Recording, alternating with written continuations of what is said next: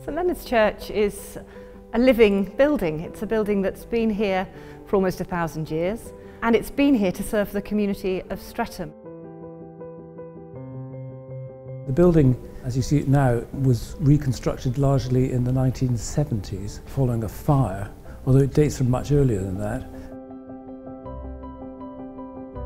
One of the things that's really exciting about being part of St Leonard's is to be caught up in this incredible heritage, the history of this building. I'm the 59th rector of Streatham, the second female rector of Streatham, and it's special to feel part of something that has gone back for centuries here, a place to worship God, a place to bring the community of Streatham together. I'm the DAC's inspecting architect. In that role, I inspect the building every 5 years to check that it's all safe and usable. The main part of the building dates from the 1830s. There are parts which are medieval. We know there has been a church on this site for over 1,000 years. A small chapel recorded in the Domesday Book of 1086 would have been about the size of a double garage. Moving forward to the mid-14th century, we know the old Saxon building was demolished and a new church was erected on the site by a chap called Sir John Ward.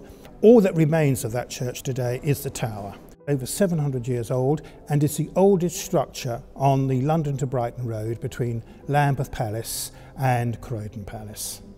When the railway came and Streatham started to become suburbanised, the church became too small to accommodate the increasing population, and in 1831 it was decided to knock down the old church and to build a church the outline of which we see today. In 1831, as a part of that rebuilding, a crypt was created underneath the church, which survives through to the present day. Right, well here we are, 8 foot beneath the ground. Because the new church was going to be so big, it would need massive foundations. And so the suggestion was made, well, why not create a crypt? And then you could sell off spaces to help raise money for the rebuilding of the church. And so that is what they did. And that is why we have a crypt today.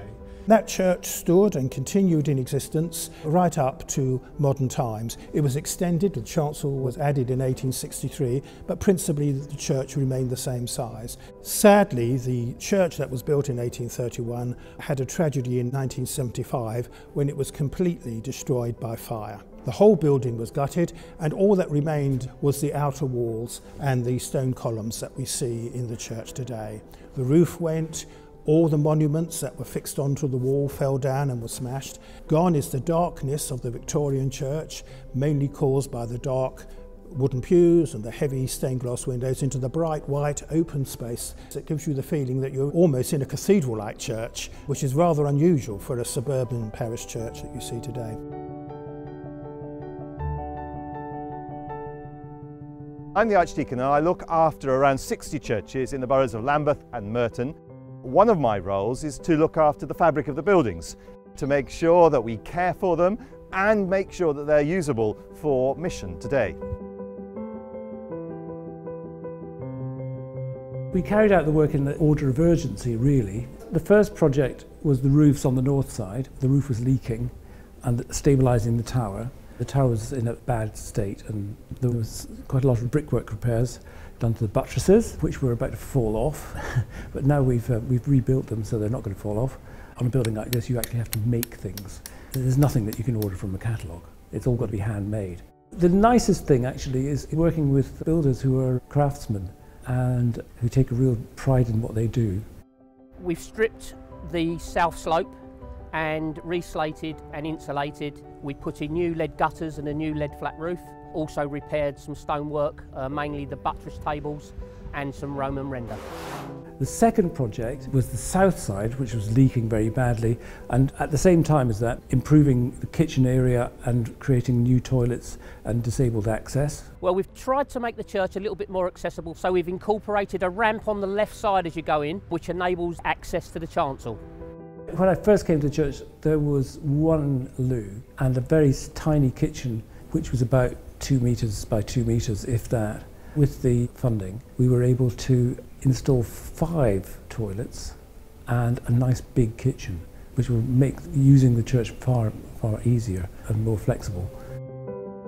The third project is repairing the north porch. My first quinquennial inspection noted a crack running along the side, but it wasn't very big. But it grew and grew and grew, and we could visibly see it enlarging.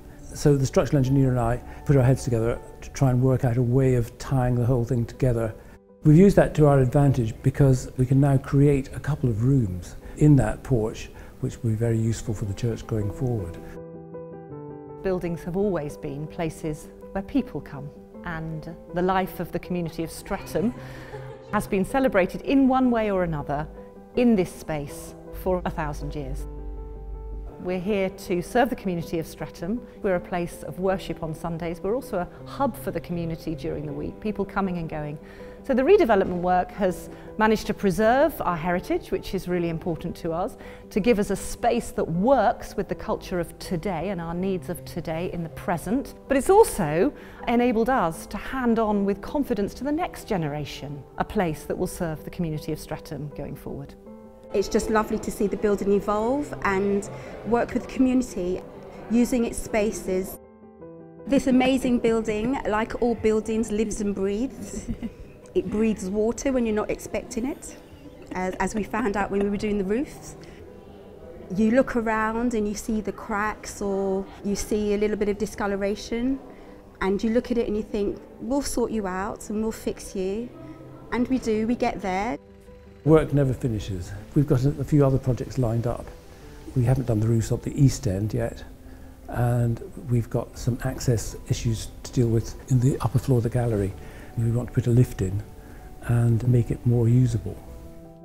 A whole range of people have been involved, from some really hard-working volunteers who have filled in the application forms for funding, who have managed the project timeline, who've produced endless spreadsheets and costings. We've got quantity surveyors, we've got architects, archaeologists, and of course the contractors, the builders with enormous skill who've come in to do the work. So yes, a huge team of people, as well as lots and lots of parishioners and local Streatham residents cheering us on, giving money to support the project and coming in and celebrating with us at each stage of the journey. The nicest thing about working on the church are the people that we've met during our time here.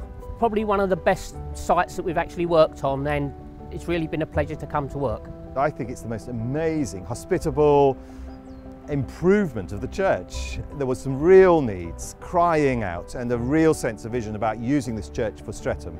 And I think, looking at it, it's delivering it. People have gone to church here for 1,000 years, haven't they? It provides a link with the past, and that's what's nice about it. None of this would have been possible without the support of our major funders. The Heritage Lottery Fund is the backbone of our funding stream, but also a number of other bodies came behind us and really helped to enable us to do the work that we've done so far, and we're so grateful to all of them.